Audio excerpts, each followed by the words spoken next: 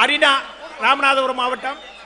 வணக்கம். இம்மாநாட்டிற்கு வருகை தந்து காணுமிடமெல்லாம் கடல் போல் காட்சியளிக்கும் என் வேளாண்குடி மக்களுக்கும், வீர தேவேந்திரனின் ரத்தத்தில் உதித்த இளைஞர்களாகிய விடுவெளிகளுக்கும், பெரியோர்களுக்கும், தாய்மார்களுக்கும், சகோதர சகோதரிகளுக்கும் மற்றும் புதிய தமிழகத்தின் மாவட்ட பொறுப்பில் உள்ளவர்களுக்கும், ஒன்றிய பொறுப்பில் உள்ளவர்களுக்கும் மற்றும் என் தாய் குலத்தின் தவ புதல்வர், தன்னிகரலா தலைவர், மீட்டெடுப்போம் மீட்டெடுப்போம் நம் வேளாண்குடி மக்களின் சுதந்திரத்தை மீட்டெடுப்போம் என மார்த்தட்டி மேடை போடும் புதிய தமிழகத்தின் நிறுவன தலைவர் டாக்டர் ஐயா அவர்களுக்கும் இந்த சிறுமிகாரினியின் சிறந்தாழ்ந்த வணக்கத்தை தெரிவித்துக் கொள்கிறேன்.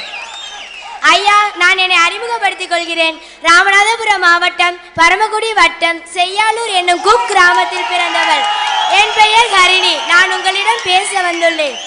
நம் குல இந்த சிறுமியாக என் இதயத்தில் சொல்ல ஒன்னா சுமை இருக்கிறது. அதை உழைத்து உழைத்து ஓடாக தேய்த்து உட்கார ஒரு இடமில்லாமல், உழுவதற்கு ஒரு சான் இடமில்லாமல் தேய்ந்து போய் நிற்கும் வேளாண்குடி மக்களுக்கு சில எடுத்துக்காட்டுகள் கூறி விடைபெறலாம் என்று வந்துள்ளேன்.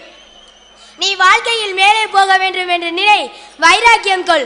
அதற்கு முன்னால் உன்னை நீ திருத்திக்கொள். பிறகு மற்றவர்களை திருத்தச் செய். தான் திருந்தாத போது எப்படி மற்றவர்களை திருத்த முடியும்? ஐயா, சில சம்பவங்கள் வாழையடி வாழையாக நடந்து கொண்டேதான் இருக்கிறது. உதாரணத்திற்கு ஒன்று கூறுகிறேன். ஒரு தேவேந்திரன் விவசாயம் ஓடுகிறான். அத்தருணத்தில் அந்த பயிருக்கு களை எடுத்து கொடுத்தால் அந்த பயிர் செழிப்பாக வளரும். விளைச்சல் காணும் விவசாயியும் நல்லா இருப்பான். அவனை சார்ந்துள்ள வேளாண்குடி மக்களும் நல்லா இருப்பார்கள். ஆனால் நிலமில்லாமல் இருக்கும் வேளாண்குடி மக்கள் என்ன செய்வார்கள் தெரியுமா?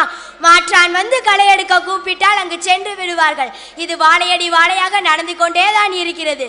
பின்பு எப்படி இந்த வேளாண்குடியான் மேலெழ முடியும்? பின்பு ஏன் உன்னை பதம் பார்க்க மாட்டார்கள்? உன் உழைப்பை பயன்படுத்தி கொண்டு உன் இனத்தை அழிக்கத்தான் செய்வார்கள். ஐயா, இரண்டாவதாக ஒன்று கூறுகிறேன். ஒரு இடத்தில் ஒரு நிகழ்ச்சி நடந்தது. உயரமான கல்லில் ஒரு பெரியவர் உட்கார்ந்து இருந்தார். நான் அவ்வழியாக சென்றேன். அவரை பார்த்து, ஐயா, ஏன் வெயிலில் உட்கார்ந்திருக்கிறீர்கள் என்று கேட்டேன்.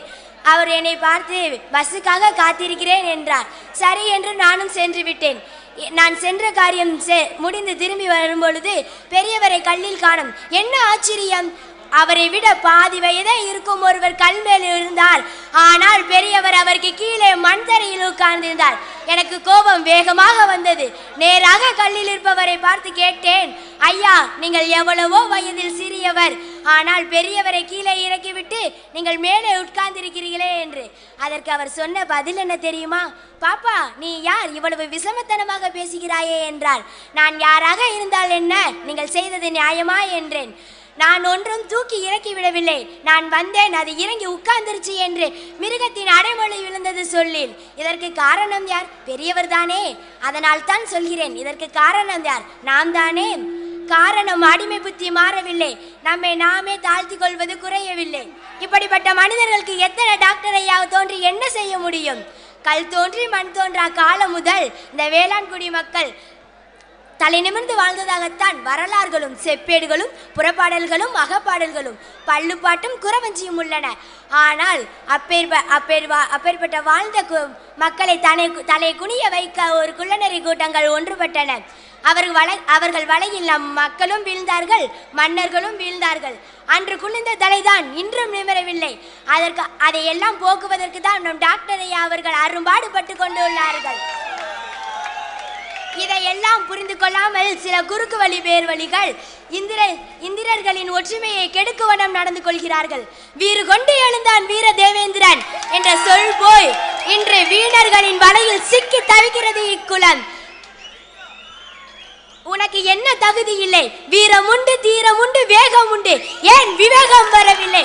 விவேகம் ஒன்று சேர்ந்தால் உன்னை யாராலும், எந்த சூழ்ச்சியாலும், எந்த கொம்பனாலும் வெல்ல முடியாது என்பதை மனதில் நிறுத்திக்கொள்.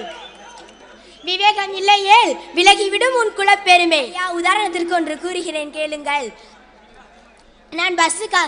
நான் பள்ளிக்கு செல்லும் போது ஒரு பஸ்ஸில் சென்றேன். அப்பொழுது ஒரு வாலிப பருவமுடைய ஒரு இளைஞர் கையில் கட்டு போட்டு கையை மூடிக்கொண்டு வந்தார்.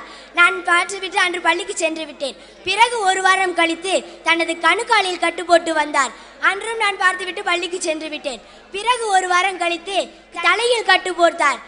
அன்று அவர் பக்கத்தில் போய் உட்கார்ந்து மெதுவாக கேட்டேன், அடிக்கடி அந்த பஸ்ஸில் கட்டுடன் வருகிறீர்களே ஏன் என்று கேட்டேன். கட்டியதும் புறப்படுகிறதா என்றேன். அதெல்லாம் ஒன்றுமில்லை பாப்பா, என் மனைவி அடித்த காயம்தான் என்றார். என்ன ஆச்சரியம், ஒரு கட்டிய மனைவியிடம் அடி வாங்கி அசிங்கப்படுகிறீர்களே என்றேன்.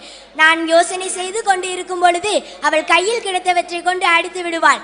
இப்பொழுது புரிந்து கொண்டிருப்பீர்களே, நம் இனமும் அப்படித்தான் சிக்கி தவிக்கின்றது. தோன்றின் புகழோடு தோன்றுக, அன்றின் தோன்றிலான் தோன்றாமே நன்று என்றின் வள்ளுவர் வாக்கின்படி நம் மக்கள் புகழோடும் சிறப்போடும் வாழ்க என கூறி விடைபெறுகிறேன். நன்றி, வணக்கம்.